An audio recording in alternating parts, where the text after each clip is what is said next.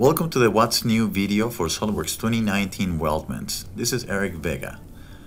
2019 Weldments now feature a new tool which helps organize and reduce the sketches necessary to create a weldment structure. In this year's rollout video, the GoEngineer team decided the best place to hide the secret spaceship would be inside a barn in plain sight.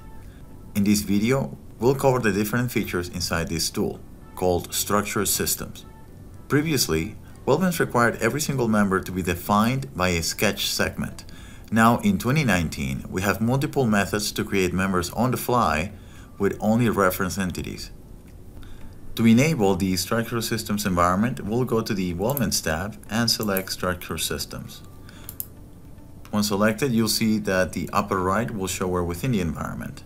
In the Primary Structural Member Property Manager, if you click on the Profile tab, you'll see the traditional interface used in Weldments to select the cross-section that we'll utilize for every member. In this case, I'll select Square Tube and 4x4.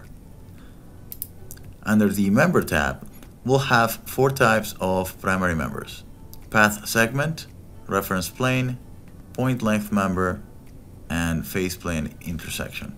Path Segments allows the traditional selection of sketch segments, but it also allows the selections of edges for surface and solid bodies. Here I'm going to use the selection box to select every edge on these surfaces.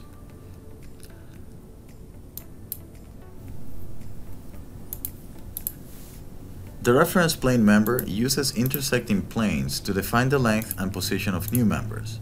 For illustrating purposes, I will use this upper plane and the top plane to define the length, and this inclined plane to demonstrate the resulting member when we select intersecting planes for the second set. We won't use this member here, so we'll jump to the next option. The point leg member allows selection of sketch points as well as lined endpoints to extrude members by a defined distance normal to the sketch plane.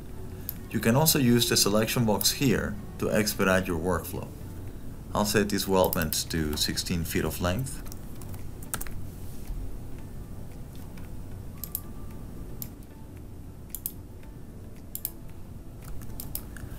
Face plane intersection creates members from intersecting surfaces or faces with planes.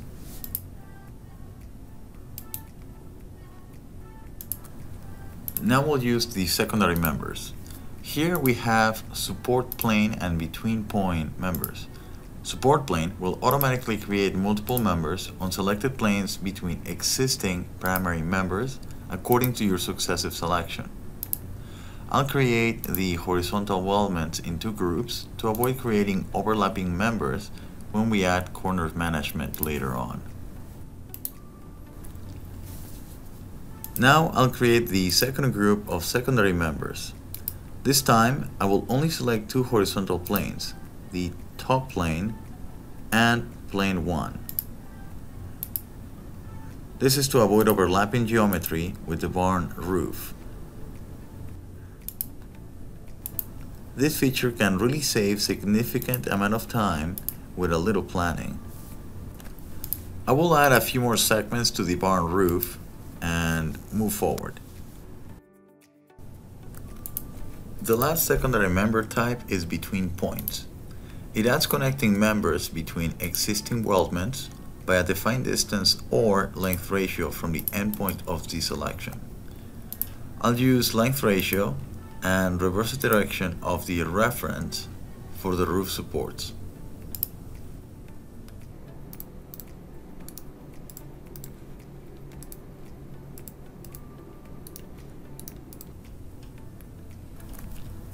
Finally, when I finish all members and accept the structure system, it will take me to the last step, corner treatment. Here, all joints will be grouped as either simple, two-member, or complex joints.